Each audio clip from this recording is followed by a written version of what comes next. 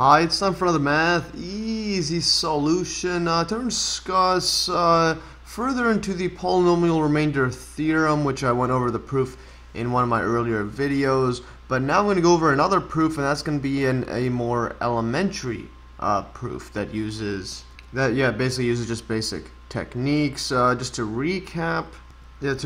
First from my earlier video on Euclidean division for polynomials that for two univariant or just one variable polynomials, a and b, where it's not equal to 0 as a polynomial, there exist two unique polynomials q and r such that we had a equals to b, bq plus r, and the degree of r, or the highest power of r, again, you can make sure to watch my earlier videos on Euclidean division for polynomials. So the degree of r here is less than a degree of b in this case, like that. And also in case if we had b, the degree of b is 0, we have, well, the case where the remainder is 0. The degree of such a case like this, put this in bracket, we'll just define this as less than 0. So, or this case like that. So degree of r is less than degree of b, but if r is 0, we'll just make that less than 0 in case the degree of b is 0. And now, also recall from my earlier video on the polynomial remainder theorem and the proof that simply used the Euclidean division theorem. So we go from here in Wikipedia, polynomial remainder theorem. In algebra, the polynomial remainder theorem, or Little Bezout's theorem, is an application of Euclidean division of polynomials.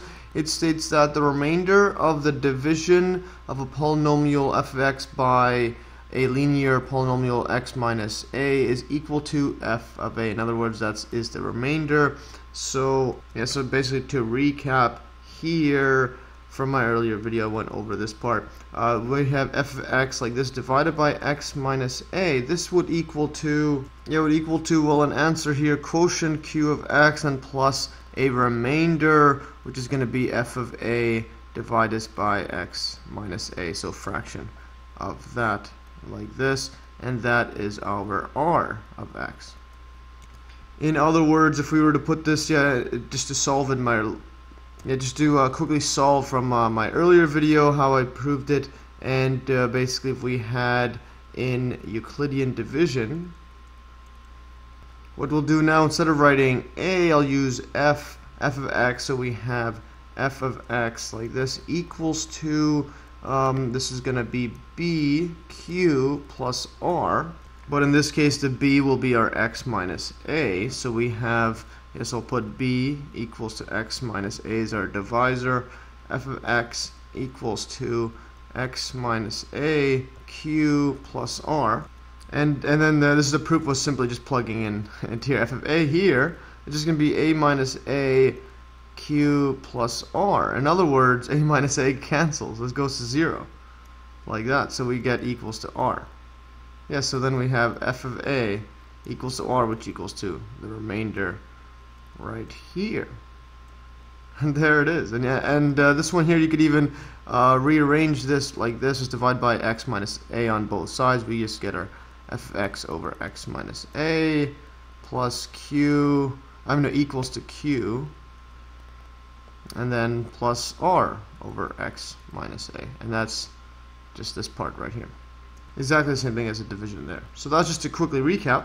That's the simple proof I went in my earlier video, and I also went over some examples, an extensive analysis of it. So make sure to watch that nonetheless. And also in particular, x minus a is a divisor of f of x if and only if f of a is equal to 0. In other words, the remainder is equal to 0. That means you could divide perfectly in it. So now let's look at another proof of this, and still from that same Wikipedia page. Now another proof we could do is as follows from Wikipedia: a slightly different proof which may appear to some people as more elementary starts with an observation that f of x minus f of a is a linear combination of the terms of the form x power of k minus a to the power of k, each of which is divisible by x minus a, since, as I showed in my earlier video, this is from my earlier video that I proved this, x minus a Yeah, or x to the power of k minus a to the power of k equals x minus a times x to the k minus 1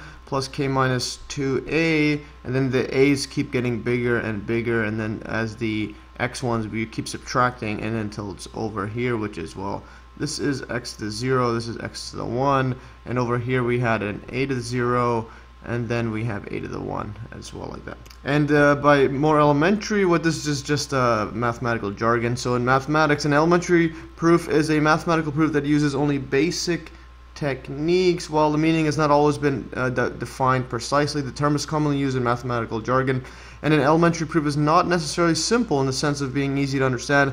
Some elementary proofs can be quite complicated. So yeah, this proof is can be considered, I guess, more elementary because it just uses this kind of linear combination instead of the Euclidean Division theorem. So let's write this out. So yeah, let's just quickly see how this proof is, and the way to do it is, let's just look at it here. So we'll write proof right here. And so what we'll do is we'll notice, what all it does is it says that fx minus fa, notice that it's a linear combination of that. To notice that, well, we know that fx is a polynomial, a univariate. This is going to be equal to, I'll just write this as c0 constant, and then times x to the power of 0 plus c1 x1 plus c2 x2, and then plus keeps going on and on all the way till, let's go to a ck constant, x to the power of k, like that. And now when we plug in a in here, well, we get f of a. It's just we just plug this into this just generic polynomial. Is this going to be equal to now c0 a to the power of 0 plus c1 x, x is going to be a now, a to the power of 1 plus c2 a to the power of 2 plus going on and on, ck a to the power of k. Yeah, so now that we have this, notice what we can do now. If we subtract, so f of x, I'll put a line like this, minus f of a, this is going to equal to, well, if we look at this, if we subtract this one from this, and we could just factor out the c0, or this constant like that, and then we'll have an x 0 minus a 0. Yeah, we have it like this, and also for this one we could factor that out, c1. Now we have an x1 minus a1. Factor this next one out.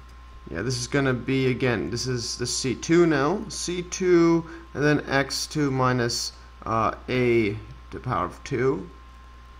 And then keeps going on and on. Let's write it over here, dot, dot, dot, plus all the way over to c k. Factor that out, we get x to the k minus a to the k, like that. So now that we have this, also what I'm going to do is now recall from my earlier video on polynomial long division and the proof that in fact this is a factor. So then this x minus a is a factor of this x to the k minus a to the k. In other words, we could factor it out, or you could divide it cleanly inside. So recall from my earlier video that if we had, I'll write I instead of k, x to the power of I minus a to the power of I, like this. This just equals to x to the a, and then we have it like this. We have x, and then 1 power less, I minus 1, plus, and then we have x I minus 2, and then we could just plug it. I'll just put the a in front, actually. Put the constant in front, a to the power of 1. Initially here is a to the power of 0 there, plus, and the next one a to 2, x, let's remove this one, I minus 3. And yeah, this keeps going on and on until we finally have an a, and then this is going to be I minus 2, and then we have x, just x to the power of 1, plus where then we have x to the power of 0, which is just 1, a I minus 1, like that. So until we get all the way up to here. So let's plug these inside. Yeah, well, we know right away that this is a factor, and each, so yeah, that basically means every one of these is a factor. And this one here is just 0, so just remove that. This one's already a factor, so just leave that. This one, we could write it in this way, remove it, so then we could divide that. So that's the proof there, but let's just write it in more concrete, or just easy to notice terms. So thus, f of x minus f of a divided by x minus a, this equals to, well, this one's 0 there, so that just becomes 0, plus, so basically what I'm doing is dividing both sides. by x minus a, like this. So I'm going to divide it out like that. And then this part here is going to be, well, that's just c1 x minus a, so we don't need to touch that. X minus a, that's already a factor of it. And then plus over here c2. So this c2 is equal to, the c2, this x squared minus a squared, we can just plug in this formula. So this equals to x minus a, times it by then 1 power less, so x to the 1. And then plus a, and then we have 2 powers less, that's just going to be 0, x0. And this one's just going to be like that. So then that just stops. So this is just x plus a. And then keeps going on, and then until we all the way get to the last part, which is ck. Yeah, ck, and then the same thing, x minus a, like that. And now for this special part, we have, and I'll just put this dot dot dot just to get some room, put it down here. And then where, let's write it over here, ck, ck x to the k minus ak equals to just ck x minus a, and then we have this all the way over here, which is going to be x to the k minus 1 plus a x to the k minus 2 plus dot dot dot plus going all the way into finally a to the k minus 2, and then x, and then plus a to the k minus 1, like that. So that's exactly the same thing here, just replace it, I with k, like that. So we plug that inside, and I'll just put that in there, and I'll put this, circle it like that. So then when we divide the x minus a inside all of this, these all cancel. These all cancel. Yeah, so then this cancels with all of this. So then that means it divides cleanly inside. In other words, we get a quotient. So I'll put this as equaling to, well, I'll just put this over here. So thus, f of x minus f of a over x minus a equals to, well, quotient, like that. Yeah, it just equals to this giant polynomial there. Let's put this equals to q of x, like that. So equals to q of x. So in other words, it divides cleanly inside. Now if you just multiply this out over there, what we end up getting is move that over, so we get f of x like this. We get f of x equals to qx, and this is going to be x minus a, x minus a, like that. And then move this over to this side. Once we moved it, this is going to be plus f of a. There we have it. In other words, we have f of x equals to q of x times x minus a plus f of a, where this is just a remainder. So that's just f of a. So this is equal to r of x equals remainder.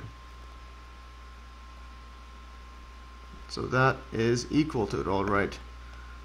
R equals to f of a, which equals to the remainder, and there is our proof, like that. So it's more elementary, except a bit more complicated, but then again, with the other one, we just used the Euclidean Division for polynomials, which I derived in my earlier video. So both of them pretty complex, and just more of an extensive algebra needed. But yeah, overall it's pretty straightforward when you understand it. So yeah, that is all for today. So notice how, that's just the remainder. That's a polynomial remainder theorem. When divided by x minus a, the remainder is just f of a, like that. Anyways, that is all for it. If you follow along this pretty interesting proof, and like always, you can download these exact notes in the link below, as well as viewing these notes on Steemit. And make sure to check out my math forums on Reddit and vote, and post any cool math or science related stuff you find. Anyways, that's all for today. Thanks for watching, and stay tuned for another math easy solution.